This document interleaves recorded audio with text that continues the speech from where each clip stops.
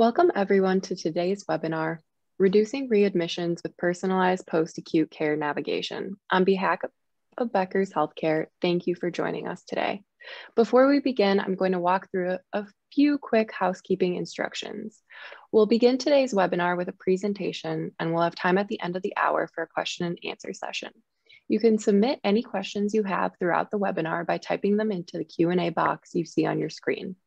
Today's session is being recorded and will be available after the event. You can use the same link you used to log in to today's webinar to access the recording. If at any time you don't see your slides moving or have trouble with the audio, try refreshing your browser. You can also submit any technical questions into the Q&A box. We are here to help. With that, I'm pleased to welcome today's speakers, Mohammed Saeed. Dr. Saeed is the CMO of Health at Scale, and before joining the company was an engineering scientist for Philips Healthcare.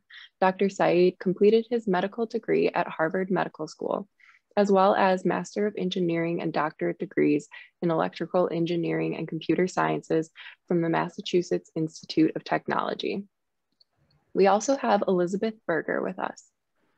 Elizabeth is the Director of Growth at Health at Scale and was previously a Senior Product Manager at SciAps, Change Healthcare, and Relay Health. Elizabeth holds a BSc in Biomedical Engineering from Brown University and an MBA from the Wharton School in Healthcare Management. Mohammed and Elizabeth, thank you both for being here today. And Elizabeth, I'll turn the floor over to you. Great, thanks, Gabby. Today we'll be talking about personalized post-acute care navigation, and we'll discuss the results of two recently published studies on the impact that using machine learning-based provider guidance can have on reducing patient readmissions. But before we dive into the discussion with Dr. Saeed, I'm going to start us off by introducing Health at Scale, tell you a little bit about who we are as a company and some of the work that we've done in the healthcare machine learning space to optimize for patient outcomes. So here is the two of us again. So Health at Scale, we were founded in 2015 by a group of award-winning machine learning and clinical faculty. And today we work with health plans, employers, and provider groups and serve somewhere in the order of tens of millions of members to help optimize care decisions. We've been recognized for innovations in healthcare machine intelligence by a number of different groups. And then here on the left, you see our headquarters in San Jose, California, which will soon be going back into the office to enjoy. As a company, our mission is to enable precision delivery for every patient. And by precision delivery, we mean something that's a little bit different from precision medicine, which is a term that's really widely used. But instead of focusing on developing drugs that are specific to an individual, we're focused on identifying the next best action for each individual patient to help optimize their outcomes. And that next best action could be the choice of a treatment. It could be the timing and site of service of a procedure. It could be highlighting which individuals are rising in risk and identifying the best way to outreach to them. Or it could be identifying the choice of a provider that's best for the patient at hand, which is what we'll be talking about today. Our approach is deeply, deeply personalized to the individual at hand, such that when we provide guidance for one patient, it's different from the guidance we provide to another patient. And that's based on looking at thousands of different healthcare characteristics for each individual. You see a number of our products here on the slide. These are all really unified by a common machine intelligence platform that was designed with the challenges of healthcare data in mind to really be able to solve for all of the difficulties that we encounter in that data and still be able to provide guidance that optimizes outcomes for each individual. So today we're here to discuss our work in optimizing provider choice for patients at discharge to help reduce readmissions and enable optimal outcomes. And to start, I want to dig into our precision navigation product a little bit, as that's the product that helps to guide patients to the best provider for them. And ultimately, we built this product because we saw that there was a challenge in finding a provider that was best for me, and that other ways of doing this in the industry were really more focused on identifying either a global provider that was supposedly best for everyone, or using process-based metrics to try to estimate quality for providers. And we know that provider outcomes vary from patient to patient, and so we didn't feel like either of these approaches really was truly personalized down to the patient level. We know that when patients are well matched to providers, that helps to avoid ED visits, avoid long ICU stays, comorbidity development, and other adverse outcomes. So we know how important it is to find the best provider for each individual, and ultimately decided to build a solution to help to do that. Digging into the problem a little bit further quickly, a growing body of research has really come together to demonstrate that widely used process metrics actually don't correlate to outcomes. Similarly to consumer ratings, reputation rankings, volume, and centers of excellence, none of these methods have really been able to optimize outcomes for an individual. A little bit more recently, a few months ago, this issue was magnified by the New York Times when they investigated the star rating systems for skilled nursing facilities. I'm sure many of you have read this article, but it was really interesting and astounding to see what problems they uncovered, even at facilities that had 5 out of 5 stars. It was pretty alarming because these are the ratings that oftentimes patients use to navigate to skilled nursing facilities, or their providers use to help them navigate there, and just went to show that we really need another way and better tools to help patients to navigate to post-acute care and then also other providers. We also did our own internal analyses looking at our own data to assess what percentage of patients were well matched versus suboptimally matched to providers across a number of different specialties. Here we have primary care, skilled nursing facilities, home health agencies, orthopedic surgery, cardiology, and oncology.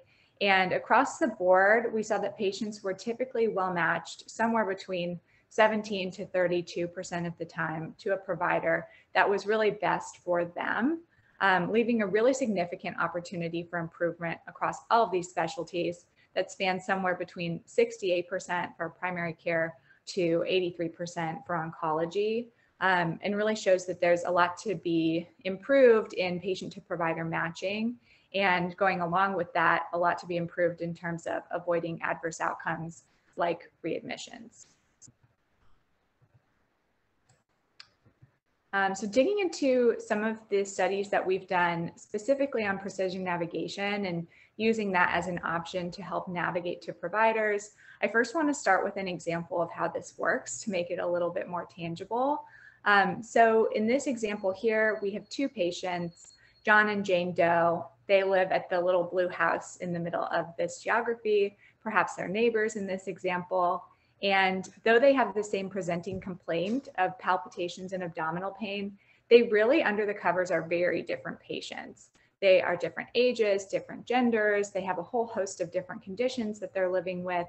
They're on a different set of medications. And all of these pieces are very important in terms of determining which providers they should go to see, which courses of treatment they should receive. And so how precision navigation works is it will first profile these 2 patients to understand them. Then it will look at all the providers that are available to them in their area and in their insurance network. And it will make a match from the patient to each provider to assess what are the outcomes likely to be if this patient goes to this provider. And what it's looking for are optimal outcomes, or put another way, avoidance of adverse outcomes like ED visits and post-procedure admissions and hospitalizations. And based on that, it will help to create a ranking of the top providers in the patient's area that then they can go to. So in this example, patient John Doe is recommended to go to provider B, C, or E, whereas Jane Doe is suggested that she go to provider A, C, or F. And then moving on to some of what we've seen with our analyses, we used precision navigation and looked at a set of national Medicare beneficiaries.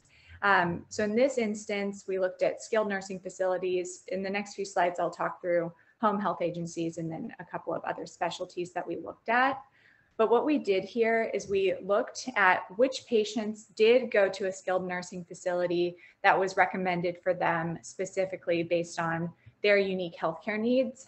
And then we looked at those who didn't go to those top facilities for them and compared the outcomes. And ultimately across the board, we saw that outcomes were improved for patients who did go to the SNFs that were a good match for them across reduced length of stay, reduced 30-day and 90-day readmissions, and reduced 30-day and 90-day ED visits. Similarly, with home health agencies, we did the same experiment. We looked at patients who went to home health agencies that were a good match for them versus those that did not, and then assessed the difference in outcomes for those two groups. And again, we found that 30-day, 90-day readmissions and 30-day and 90-day ED visits were reduced for the patients who did go to the home health agencies that were a good match for them. Lastly, just to quickly touch on a couple of other specialties that we looked at. Ultimately, we looked at 20 some odd specialties, but just highlighting one internal medicine and one surgical specialty. We looked at cardiology and orthopedic surgery. Again, same experiment, patients who went to cardiologists or orthopedic surgeons who were optimal for them versus those that did not. And we continued to see a really significant decrease in 30-day and 90-day admissions, as well as 30-day and in this case, 180-day ED visits. Okay, so with that in mind, I'm going to turn it over to our discussion. Today, we're here to focus on a couple of peer-reviewed studies that, again, investigate precision navigation's effect on improving outcomes. And I'm going to move on by asking Dr. Saeed a couple of questions about the papers. So to get started, Dr. Saeed, can you give a quick overview of what you investigated in each study and why, perhaps starting with this JMIR paper? And ultimately, starting with this paper, what were the most exciting or surprising results that you saw? Thank you so much, Elizabeth. Really happy to be here today. So, we were really excited about our publication, JMIR, where we focused on looking at using precision navigation to identify the right orthopedic surgeons for procedure.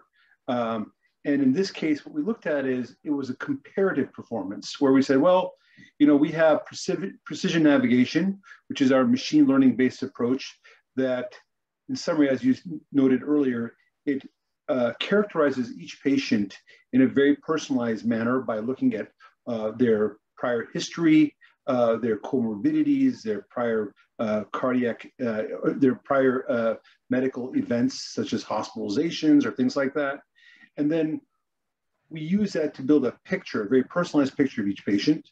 But then not only that, but with precision navigation, we also can build a model, a predictive model for each orthopedic surgeon in the geography. So for this study, we looked at the greater Chicago metropolitan area, and we built predictive models for each orthopedic surgeon that looks at their prior historical longitudinal outcomes for the patients that they've seen, the patient cohorts they've seen. And with those, we can build models that can then take as input new patients that are being considered. And from that, we can generate a ranking of, for any given patient, who are the best. In this case, we actually looked at hospital level instead of just at orthopedic surgeon, one orthopedic surgeon. We can also build these models at an entire hospital level and say, what is the right hospital for this given patient for an orthopedic surgery procedure? For example, like a total hip replacement. And what we did with that is we looked at, well, what about different types of rating approaches? For example, US News, Health Rates, Yelp, which are other popular consumer techniques that folks might use for picking a hospital for performing orthopedic surgery. Then on top of that, we compared some of the more process-based metrics, for example, using the CMS star ratings for a hospital, or looking at the average volume of a hospital, or even the average outcome at a hospital. And then we said, okay, well, if people picked the right hospital based off of one of these consumer ratings or process ratings, how did they do compared to picking the right hospital based off of the health at scale precision navigation approach?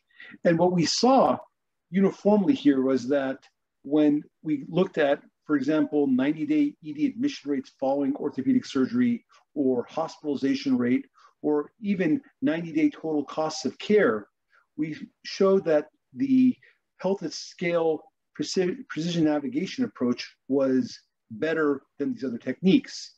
So there was about a 16 to 7, almost 16 to 18% reduction in readmission and post-procedure hospitalization rates.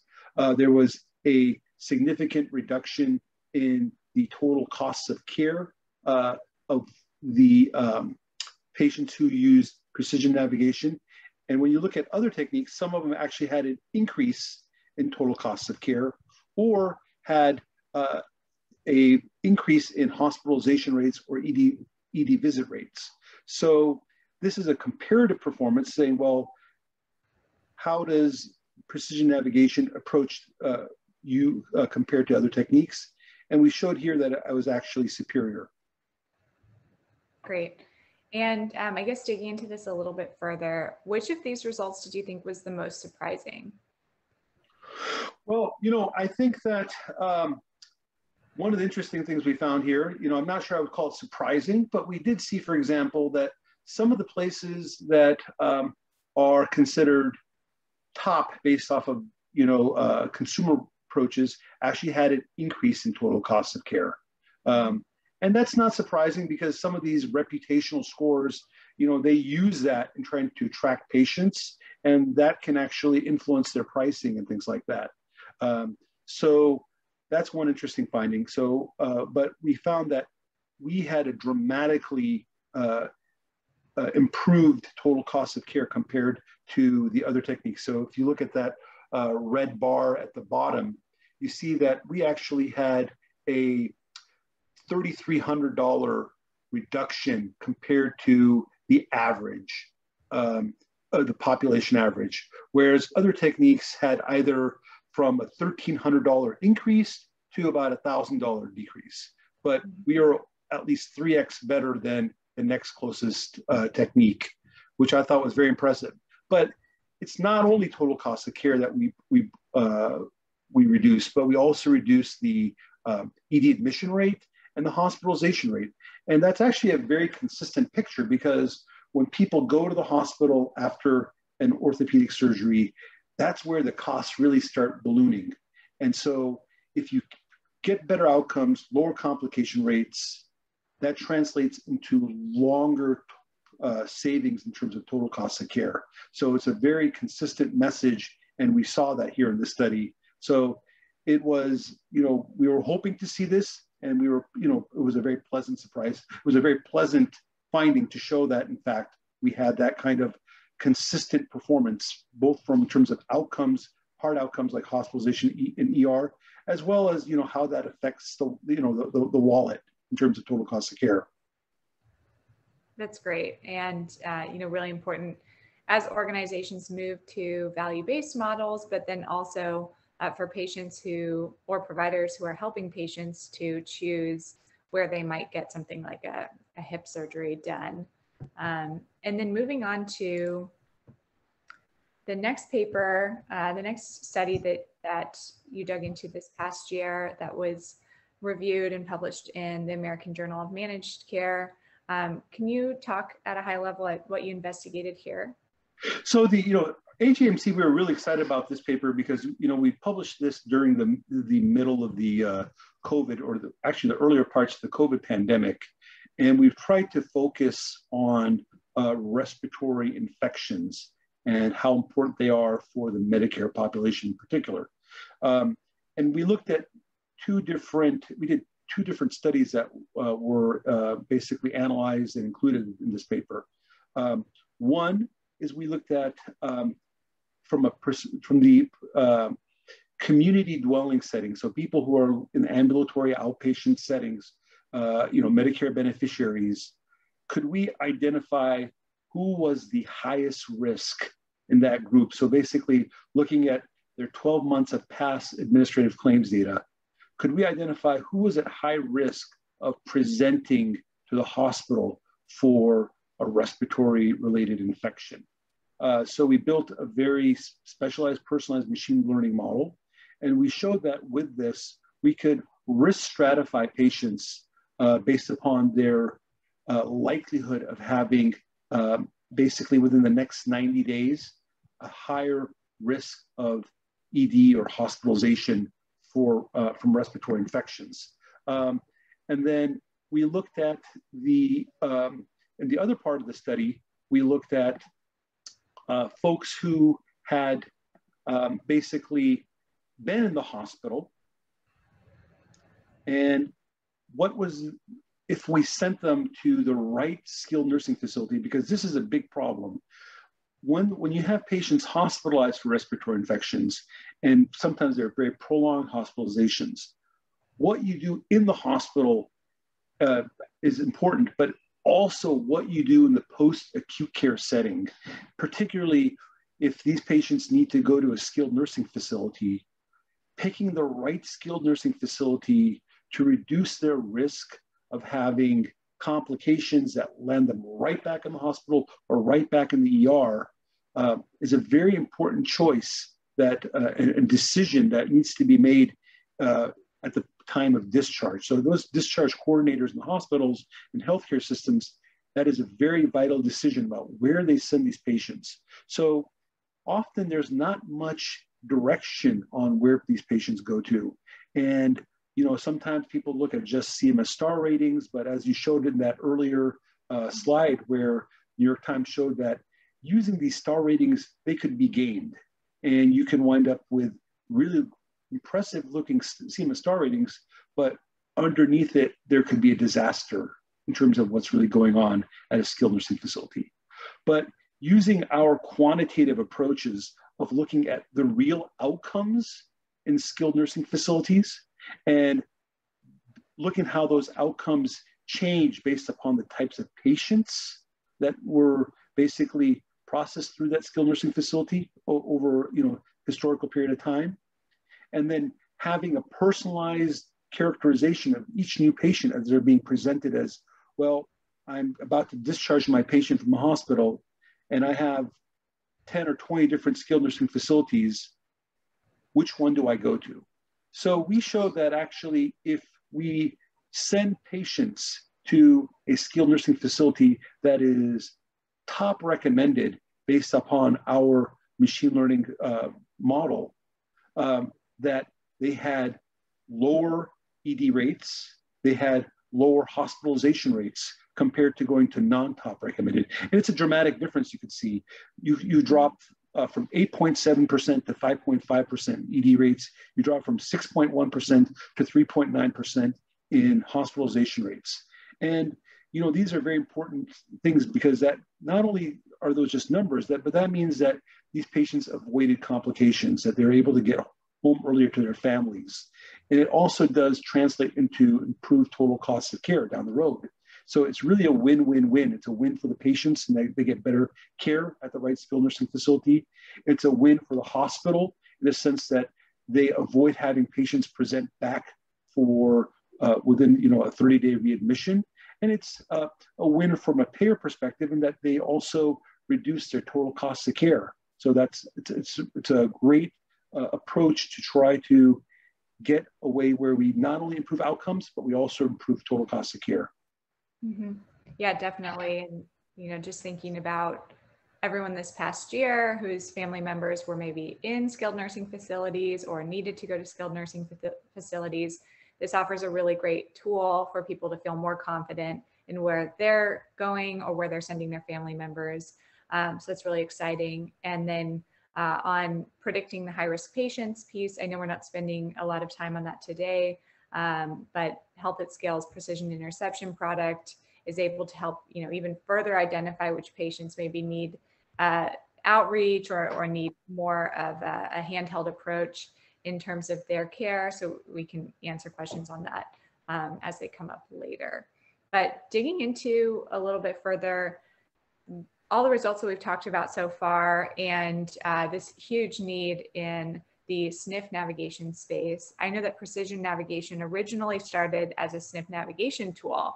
This was really the first use case that you worked on, and has since expanded to 20 some odd different specialties that we talked about a little bit, as well as navigating patients by procedures that they're specifically looking for. But going back to kind of the origins of this product, why did you start with the SNF navigation use case? Was it just because there was the most need there, or were there other reasons? Well, it's a very challenging problem. First of all, when you look at the amount of money that's spent in the Medicare population, there is a big chunk of that that's basically focused on post-acute care management. And what's important to realize is that also that's where there is a huge variable cost, which means that the right decisions can have a dramatic effect on better outcomes and better, health care, economics and total costs of care. In the sense that it's a very important problem, and it's a big challenge to the healthcare system. So, as a company, we were founded in 2015, and we tried to look at where were there opportunities for basically having important, big change in healthcare delivery. We thought of post-acute care as a great space to start in, and we worked with a payer that was particularly interested in trying to get their patients to the right post-acute care settings. But, as you mentioned, post-acute care is just one piece of the puzzle, and it's still a continuum of navigation. So, although I'm a cardiologist right now, in my former life, I was also a hospitalist. And I can't tell you the number of times that as a hospitalist, when I'm discharging my patients, even if they do not go to they do not need a skilled nursing facility, many times I've seen hospitals where the first time they've actually had an encounter with the health system or healthcare workers in 5 to 10 years has been during their hospitalization. They don't have a primary care provider. They don't have a specialist. There could be people who come in for the first time with rip-roaring heart failure. They've never seen a cardiologist in their life. They've not even seen a primary care specialist for the last 5 or 10 years. These folks I'm very worried about when I'm discharging them. They may be safe enough to go home, but if we don't take care of them in the post-acute care or the post-hospitalization, they may present right back. So that's where it led us into this idea of saying, well, not only do we need to match them to the right skilled nursing facilities, but we got to make sure these folks have the right doctors, the right primary care providers, the right cardiologists, the right orthopedic surgeons, all these different specialties. And it's that level of completing the continuum, as you had that in one of your first slides. We talked about all the different points along the continuum where you can make an intervention to help patients with their healthcare delivery. It's just a continuum from post-acute care, primary care, specialist care. Those are all very important points. It's very difficult to actually prioritize one over the other. And that's why today we are really having full-fledged efforts at all these different approaches. Mm-hmm, mm-hmm. And that's interesting that the point of discharge, for some patients is a trigger point or an important inflection point to keeping them onto the right care pathway, making sure that they stay healthy. But then for others, it's maybe their only interaction with the health system for many, many years, and maybe the only opportunity that the health system has to really inflect and continue to try and get them onto the right care pathway, make sure they are going to see the right PCP for them, make sure that they are referred to the right specialists for them, so that they don't show up in another 5 years in the hospital. Yeah, exactly. I could tell you the prior paradigm, I can still remember this, is on my discharge note, it would simply, we have a pull down menu, we can select a statement. In the past, it would just say, please see a doctor or primary care provider in the next 2 weeks. And that's about it. With this type of technology, especially that it can be embedded within EHR, we can not only tell them, please see a primary care provider or a heart failure doctor in the next couple of weeks, but we can actually tell them who to see and give them that kind of guidance, so that we can really get them going on the right direction when they're being discharged from the hospital. Yeah. Of course, this doesn't just apply to people in the hospital. Although that is a very important area, it's for people who've not been hospitalized. These are also decisions they wrestle with every single day. So people who are trying to, they've moved to a new community, they got to pick a new doctor, they got to pick a new specialist. These types of tools can be very valuable. So they can be valuable to keep people from ever getting to hospital in the first place, to taking care of people who've been hospitalized. Mm-hmm. Mm-hmm. And that brings me to one of my next questions, which is on how providers have responded to thinking about referrals using a machine learning based tool, because I imagine that some providers maybe would be skeptical about using a tool like this. Maybe they have other providers that they're already referring to that they feel more comfortable with.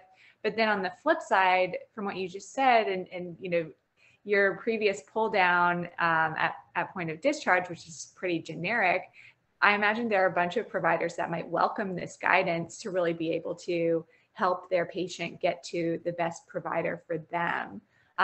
So what have you seen, I guess, in your work and working with other providers in terms of appetite to adopt a solution like precision navigation? Yeah, it's a great question. And, to your point, I would say that there are some providers who, they have their own network of folks they want to send people to, and they may be skeptical and they want to stick to that approach.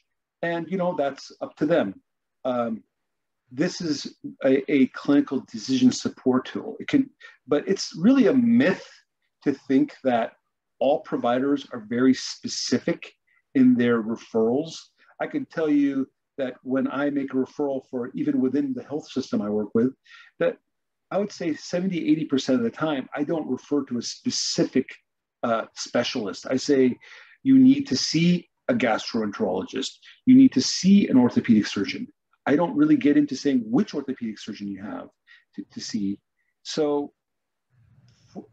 for a lot of providers, having that decision support such that you not only can make a general recommendation that you need to see a primary care or you need to see a specialist, but then have a choice of people that are likely best matched to this patient, I think is something that should be welcomed by many providers.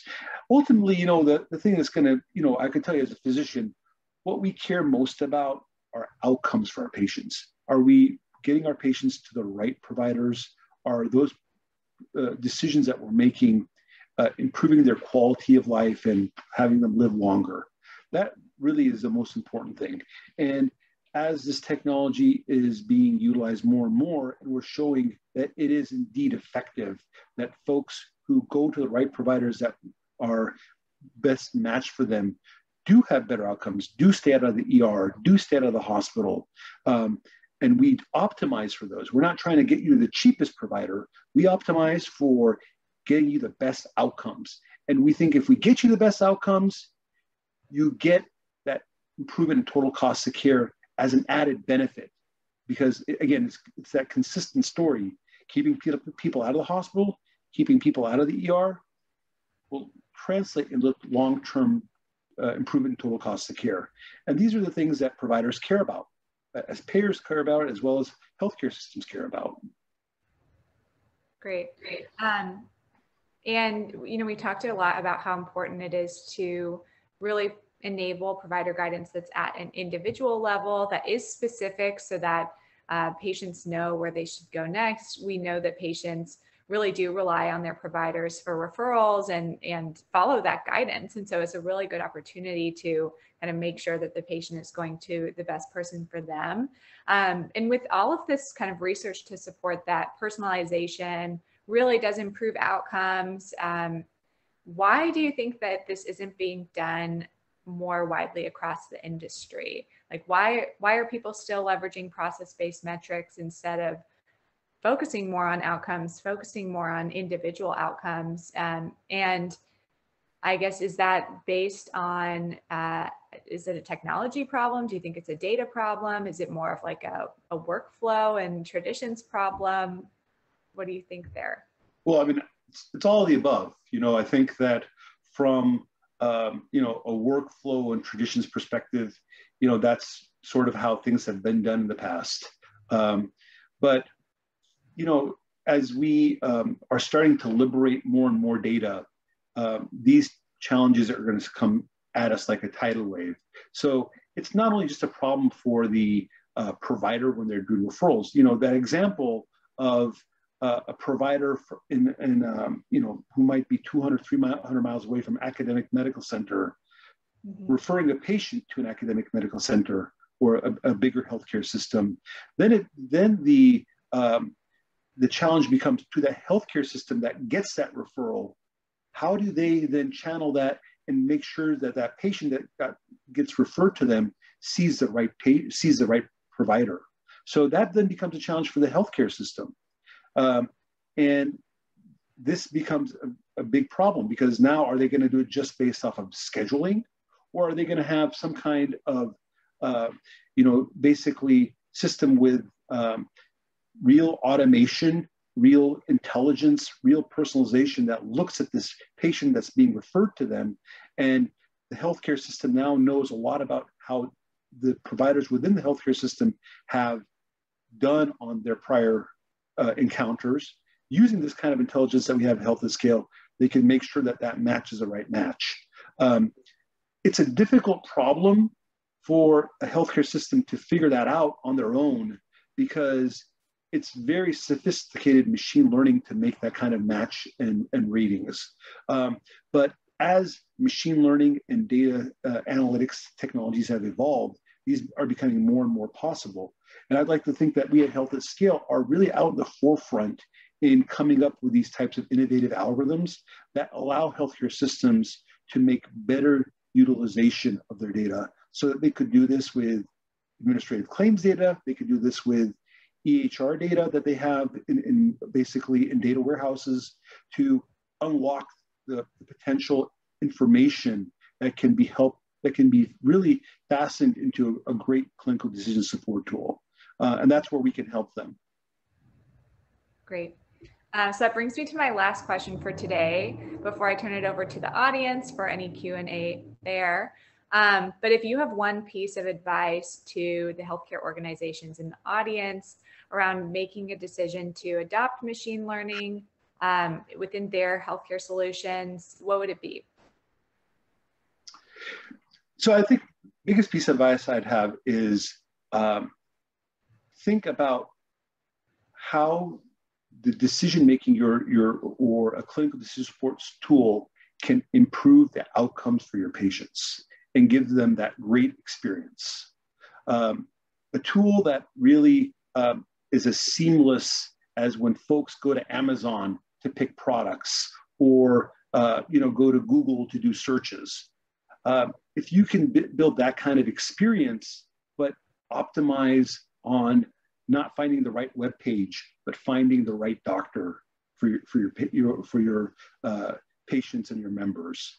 Having that kind of seamless experience is now possible. And you really have to start thinking bold about this, and thinking about how doing, you know, really being at the forefront of adopting these kind of technologies will lead you to better outcomes and make you able to use quantitative information to make improve the quality of life for your patients. And I think that's an important thing, rather than being held, you know, slave to, I got to stick to a process. Think more about outcomes. Great. Thank you so much. Gabby, I'll turn it over to you for the audience Q&A. Great. Thank you, Mohammed and Elizabeth, for that great presentation. We will now begin today's question and answer session. So you can submit any questions you have by typing them into the Q&A chat box on your webinar console. Let's get started with our first question today. It looks like an audience member would like to know, how do you deploy and integrate this solution at a health system? And can you integrate into the EHR or discharge workflow?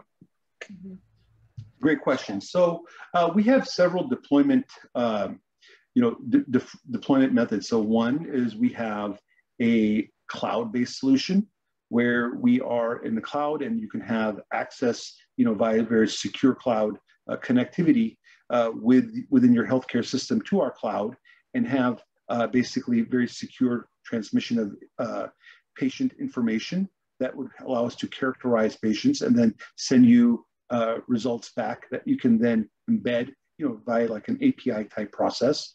And that would be more of a cloud-based solution. We also have on-premises solution where we actually deploy our technology within your own intranet or cloud within the healthcare system, so your data never leaves your cloud.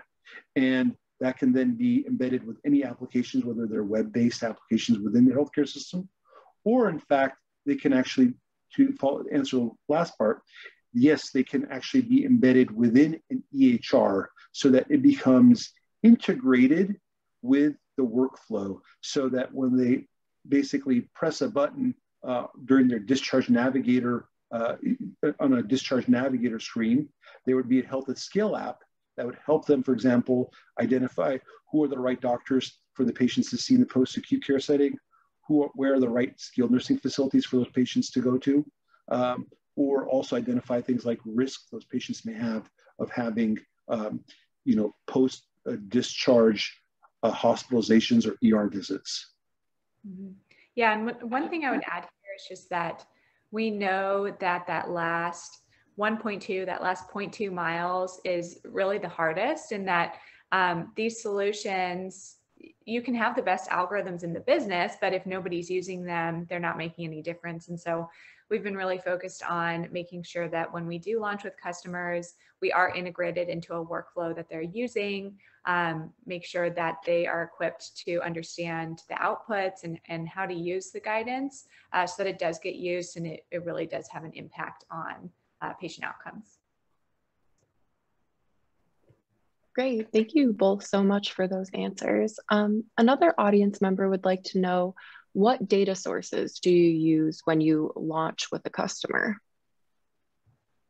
So for building our predictive models, we actually have our own data sources for providers, for hospitals, and these are over 100 million patient lives for the better part of close to a decade in terms of longitudinal outcomes information along various lines of business. So we use our own models, our own data sources for building these predictive models. Now, to look at the patients that are being presented to us, we would be relying on information that would then be sent to us from a payer or provider. And that kind of information could include administrative claims data, or in fact could include EHR type data. And we would use that to build the personalized characterization of a patient that would then be fed into the predictive models for the providers that of interest within the geography. Thanks, Mohammed. Another audience member wants to know, do you launch navigation for all patients or just those that are at highest risk? And how do you identify the highest risk patients? So we can use navigation for all patients. So for example, somebody moved to a new community and they're looking for establishing care, picking a new primary care doctor. So that would be a great example, somebody that could use our precision navigation to find the right PCP or find the right cardiologist. And it's, these are very stable folks. We can also do this for people who are, being discharged from a hospital. And so they may be higher risk because they just had an acute healthcare encounter, and they're at higher risk of having readmissions and ER visits. So in that setting, you can use our navigation tool to help you with both picking whether you need a skilled nursing facility, whether you need a home healthcare agency, or whether you need to pick a new provider in terms of primary care or a specialist. And in terms of how to, look at people with risk, that's an area that we talked to briefly about in our interception piece, where we have used machine learning to identify who are the highest risk patients. So based upon their prior healthcare encounters, who is at high risk of having a ER visit, hospitalization, or an escalation in their chronic diseases. So for example, somebody with diabetes, but that diabetes is not being well managed, and they may be at risk for having things like diabetic nephropathy, which is diabetic kidney disease, or diabetic retinopathy, diabetic eye disease, if their diabetes is not well controlled. So if we can identify those types of high-risk patients based upon their rising risk trajectory, then that should also prompt outreach coordinators to say, hey, these folks are going in the wrong direction. How do we get them to go in the right direction? So one of the things is to make sure that they see the right doctors and the right facilities. And that's where you can use our navigation tool as a follow-up to the interception tool to make sure that they get the right care at the right time to have a trajectory that is better for their long-term outcomes. This next question has to deal with the outcomes as well. What outcomes do you look at as part of your outcomes-based navigation? So, a couple of the most important outcomes we looked at is how do we keep people out of the hospital? So that's either hospitalization rates, so hospital admissions, and emergency room visits. So these are two of the more important outcomes that we look at. On top of that, we also looked at, for example, how does a person's chronic disease escalate over time as an outcome? If it's escalating over time, but that means that it's a worrisome trajectory, and we try to optimize to ensure that the outcomes ensure that the chronic disease, in fact, does not get worse over time. And that's, that'd be a flavor of the type of outcomes that we're interested in. And lastly, in the last few minutes here, when you identify a provider match for a patient, are you matching the patient to a specific physician or to a facility or both? Elizabeth, do you want to answer that? Sure. So in some cases, we're doing both. In some cases, it's to a specific physician. It kind of depends on the customer. We've typically launched to match patients to a specific physician for them. That can be based on them looking for an orthopedic surgeon, to an earlier example, or their PCP helping them to navigate to an orthopedic surgeon. It could be done through procedure. So a patient who knows that they need a hernia repair could look for providers who do hernia repair, or back to the orthopedic surgery example, someone who needs a hand surgery could navigate to surgeons that specifically focus on hand surgeries and for the types of patients that are similar, to the one who's seeking a physician. So we can do it at the physician level. Thinking back to the paper that we mentioned in JMIR, that was based on the hospital level. We've also been asked to do some work looking at the best site of service for a patient at hand. So taking into account, should this patient get a surgery or a procedure done in an inpatient environment because perhaps they're higher risk, or are they going to be okay to get that done in an ambulatory or outpatient environment, and still able to optimize their outcomes? So we're able to kind of do it across the spectrum there. I don't know if there's anything you would add, Mohammed. I think that's fantastic. Well, great. Thank you both so much. That is all the time we have today. But again, I want to thank Mohammed and Elizabeth for that excellent presentation, and Health at Scale for sponsoring today's webinar. To learn more about the content presented today, please check out the resources section on your webinar console and fill out the post-webinar survey. Thank you again for joining us today, and we hope you have a wonderful afternoon.